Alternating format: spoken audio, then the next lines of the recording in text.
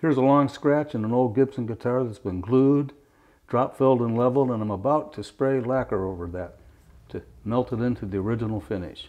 To do that, I use what's called a flash coat, because if I just sprayed lacquer on that and laid it on the old finish, it's going to have a little line when you sand it out. With a flash coat, you melt the new lacquer into the old, and it chemically bonds, and you can sand it and buff it, and there's no line.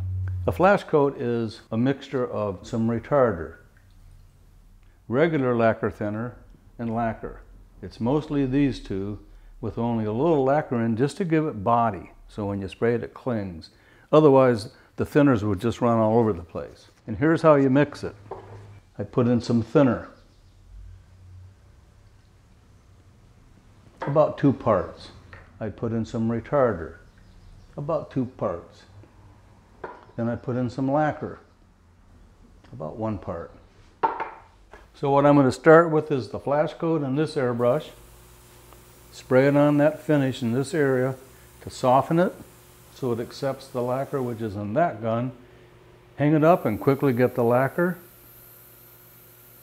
Hang it up, go back to the flash coat, especially on the edges, and blend it in.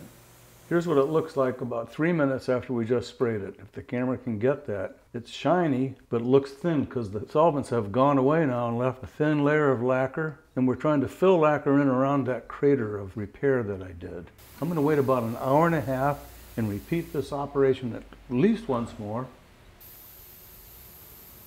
And then sand. It's hitting that high spot. I'm mixing a little black lacquer so that I can touch up that area and hide it even more. Because the lacquer pigment is concentrated and quite thick, you start with some thinner and add the pigment to it. And then mix it in and add the lacquer until you get a good coverage. It's been a couple weeks since I sprayed this last, and it's plenty dry, and I've sanded it out with some 800 gold first. Then I went over to wet sanding with warm water and some dish soap. It's so smooth it's ready to buff. And I'm going to use a medium compound on this one and a nice fine one on that one. That's the clean wheel. This has done a few frets, as you can see.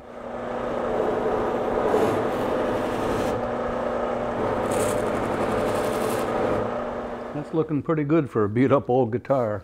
I've got lots more work to do down here. I just wanted to go ahead with this one and buff it out and show you how to do it. Considering what we started with, I think that looks mighty fine.